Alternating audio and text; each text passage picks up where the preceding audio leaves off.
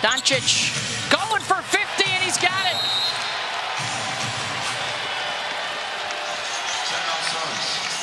Luka Doncic on this Christmas night. It appeared he looked at his teammate and said, do I go for 50? And his teammate said, yep. And so here we are. And he's 12 for 12 at the free throw line. Well, he's painted another masterpiece. Jason Kidd alluded to him being Picasso.